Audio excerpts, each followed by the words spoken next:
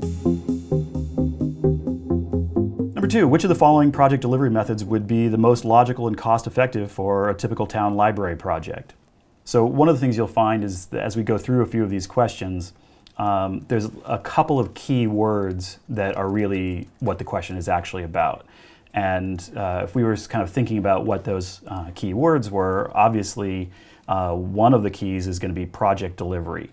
That is a term that you should absolutely feel comfortable with. And project delivery just means what's the manner that the project is going to move forward.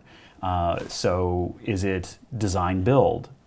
Design build would mean that there's one contract between the owner and the designers and builders. So that's a very particular way of doing it. It's a pretty popular way of doing it, but it's still probably only about maybe 15% or 20% of the time, something like that. Another one would be design bid build, which is one of our potential answers.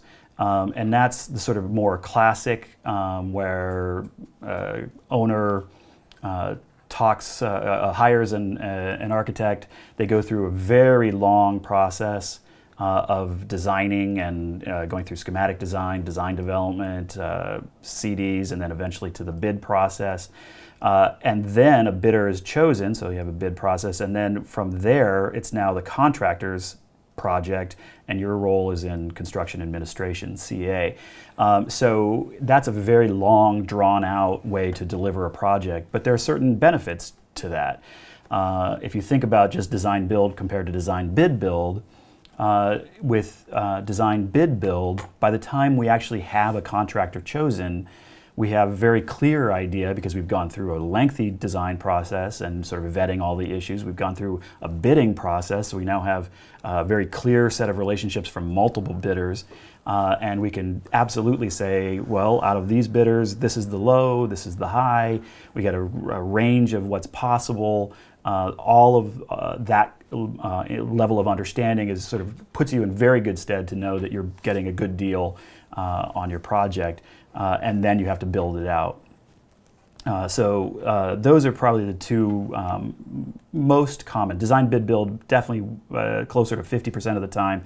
It's by far the most common, and if it's not specifically mentioned, and you're curious about what project delivery method it is, design bid build would absolutely be the assumption.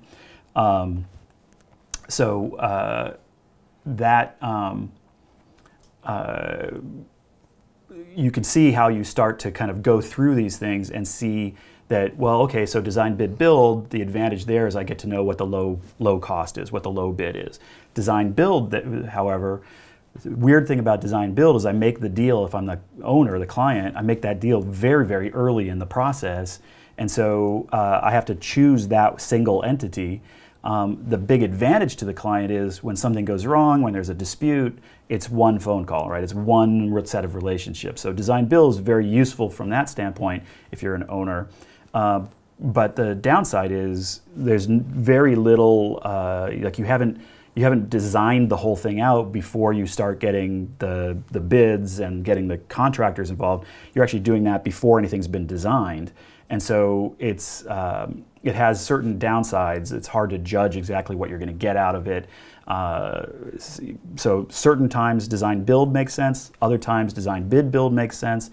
And then a couple of other terms that are interesting to note. One would be multiple prime. Multiple prime is interesting because what that's referring to is that I have multiple prime contractors. So that means I don't just have a general contractor. I have, say, 2 or 3 or 4 general contractors. But since not one of them is the overall general contractor, none of them get called that. They all get called prime contractors. So the sort of example to sort of make this hopefully a little more understandable would be, imagine you're a university and you're building a laboratory building. And you have a set of architects that you've been working with, and they've been doing a bunch of university buildings. So you want them, because they're really knowledgeable about the university, and you want them to do the exterior and kind of deal with how it creates a courtyard and how all the walkways work and the landscaping muted back and forth into the building and all of that. but they're not experts in laboratories, and laboratory takes a lot of very specific expertise. So you might have a totally different designer and contractor for the laboratory part, right? So that would be multiple primes. You can actually get into situations where you might have 3, 4, even 5 different multiple primes. So that's a way of delivering it. Clearly, you would have to do the drawings differently. The contracts would all be different. And so that's what we mean by project delivery. All the systems for how the whole project moves forward are decided once you decide which project delivery way you go. And then some of these other ones, Fast Track and Construction Manager, are other project delivery methods. Fast Track you've probably heard of. It's a classic on questions for the on the NCARB a.r.e. stuff because it's so kind of odd and crazy, but it's known and viable system. It's a pretty rare project delivery though, and the reason for it's pretty rare is because it's kind of crazy and expensive. So Fast Track is when time is of the essence. Could be because you're building a stadium and the football games are going to start in September no matter what. Could be because you're building a school and the kids are going to show up. It could be that you're building a building downtown, so let's say Manhattan or something, and the carrying cost of the land is so expensive that you just want to get the building up and running as fast as possible so you can start making money back. But Fast Track is where it's all about time. And so the way Fast Track works is the architects figure out what the sort of general shape of the building is going to be, and they do an excavation and foundation plan. And then they hand that over to a contractor. The contractor starts building the foundation. While that's happening, the architects are figuring out what the steel frame is going to look like, and then they hand that over to a contractor, and they start building that as soon as the foundation's ready. And while they're erecting all the steel, the architects are now doing what the skin is going to look like. So it's a whole series of different packages, and the building is literally being built while it's being designed. Obviously, that's a stupid way to build a building because you're going to make a lot of mistakes. But if it's really all about time is money, then it can make a lot of sense. So there's a lot of reasons why you might do Fast Track, and it's a really good one for questions, which is why I spend so much time talking about it. But in reality, it's a fairly rare process. You will find a lot of pretty regular projects might have an aspect of them that are fast-tracked, kind of, for a smaller section where maybe they have to get something done in order to pacify code officials or to meet some other kind of deadline, but then the rest of the project will go in normal. So there's a lot of different ways that these things get combined together, but I don't think they'll be convoluted like that on the exam. And then Construction Manager is the other sort of one that's the big one, and this is pretty much all of them: design, build, design, bid, build, Fast Track, Construction Manager, and unlikely one that might come up is that multiple prime. Construction Manager is when, instead of hiring an architect who then goes and does the design and then we bid it out to a lot of different contractors, effectively the construction manager is somebody who's hired by the owner. They hire them in, they become part of the team. They're kind of like an employee. They're not actually employees all the time. Sometimes they are, but they're not always employees. Sometimes it's a contractual thing. But if you think of them like an employee of the owner, you start to understand how it changes the contracts. So instead of having a contract with the owner to the architect and then a separate one with the owner to the contractor, in a construction manager, there's really just the contract that goes between the owner and the architect. So it's sort of shifting around responsibilities, and there's a bunch of advantages to construction manager. The biggest one is that you get their expertise early on in the design process. And the other big advantage to an owner is that the profit that normally would go to a GC, a general contractor, gets taken back in by the owner, so they don't have to pay for that profit. Of course, the flip of that is they're also taking the risk that the general contractors always take. So they can lose their shirts as well as save a bunch of money. Okay, what I said in the beginning was, here's a bunch of things. The project delivery, absolutely going to be part of this exam. You should definitely feel comfortable with all these different terms and how it might start to impact the contracts and the relationships and the timing and all of those things. And when you look at the question, so the first thing there was that the words project delivery, so we know what it's about there.